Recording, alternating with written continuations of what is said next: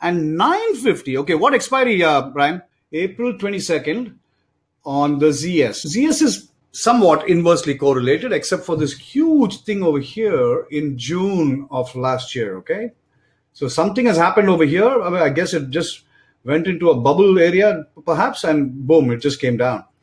So now I don't follow this this particular instrument, but we don't need to. We don't need to, regardless. So let's go take a look at these options of the SoyaBean. It's very interesting. I've never seen SoyaBean chart before. Okay, so looks like they have pretty much monthlies or quarterlies. Okay, right? I mean, there's no weeklies or things like that on SoyaBean. It's the May 17th. Whenever you analyze a trade, the first thing you have to understand is what? Like for me, I'm looking at SoyaBean for the first time in my life. What is it that you want to know when you look for a trade, especially with something that you have never seen before? See, there's got to be a couple of things that you have to go for right away, okay, when it's a new instrument. And if you don't know, yes, bid-ask spread, of course, is one of them. And I see that the bid-ask spread is pretty bad over here. So that is definitely going to be one of them. But even before you get to bid-ask spread, there is something else that you have to look at. You have to understand about this particular instrument. IV, exactly. Chris said that. IV, perfect. So we need to understand what is the implied volatility of this particular instrument, and what's its history kind of thing. So currently, it seems like the implied volatility is somewhere around, what is the front series? April is 17. Okay, so 18, 19, 20, it's going to be like that, right? So that's fine. We just need to understand that. So the first thing I would do in such a case where you have a stock that you've never seen before, but somehow, whether it's news or whatever, you think there is an opportunity here, but you've never seen it before, you've never traded it before. So how would you deal with it? So the first thing I would see is implied volatility. So let's go to the charts. So what I've put here as a lower study, it can never go too wrong, but it sometimes might miss some good points. That's the only problem with it.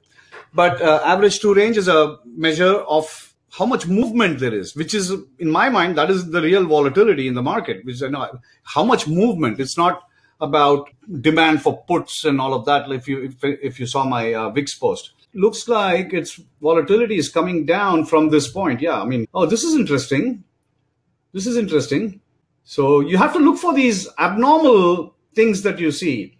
So for here, from here, the SoyaBean price is just going up.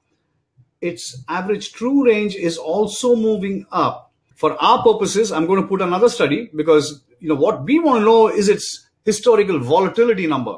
ATR, I have it, and I'll just pause it for now. And then we'll add the historical volatility. It's somewhat of a better calculation than, I think, even your VIX calculations. So historical volatility is going back about 20 periods here.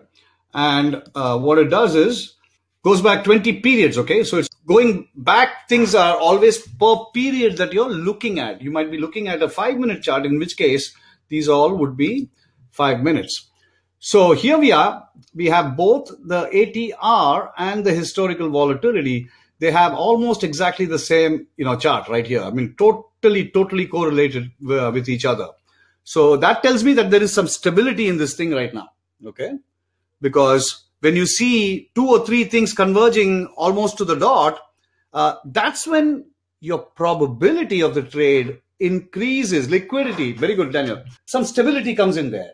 There's no standard measure of what is a high probability trade and what is not. Just like there is no standard measure for knowing whether you have the edge right now or the market maker has the edge. But we can be sure that the edge always starts on their side. Okay, it doesn't start with us. So that we can be sure of, and therefore you have to make every effort to try to get that back because you've already given up some edge when you enter the trade. In this case, also you want to see a number of things confluence, together. If we say that there is some stability, we should see some stability in the moving averages, right? I mean, because it's not going crazy, and so there should be some stability there. So moving average. So now we have the moving averages also. Sometime in April last year, soybean prices really took off. Okay, so the futures went from 900 or 850 all the way to 1200 in 3 months. So that's pretty intense. And so obviously historical volatility has increased. If you think of the VIX post, I don't know how many people read it. Other than stock options, these things are behaving like volatility should really behave. Look at this, it's not just about the downturn, okay? I mean, the whole fact that the VIX goes down when the market goes up and the VIX goes up when the market goes down it's just crazy. And it certainly is no reflection of volatility. But look at this. This is very interesting. It's very cool. So let's move on. So we've got a good idea now. The volatility is at somewhat of its middle to lower ends. We should be seeing a period of stability, notwithstanding this last few days over here. This is the one thing that's not looking good. It's at a very precarious point right now. You can see that today's trading, there is a green bar. And so the futures have started at least somewhat positively as far as the SoyaBean is concerned.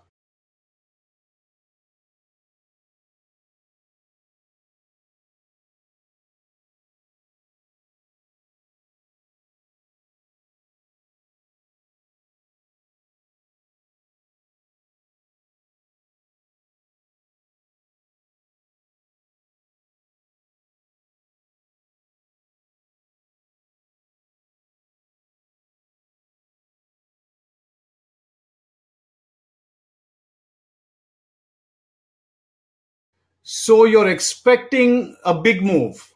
Why is that? Why are you expecting a big move? I mean, don't get me wrong, the volatility is pretty low, okay? So if you were to buy a strangle, this is the time. It's at its lower end, lower range. But I just want to know what your basis was for doing a strangle. Okay, let's, you think about it and let me know. Meanwhile, let's keep going because there have been other ideas also over here.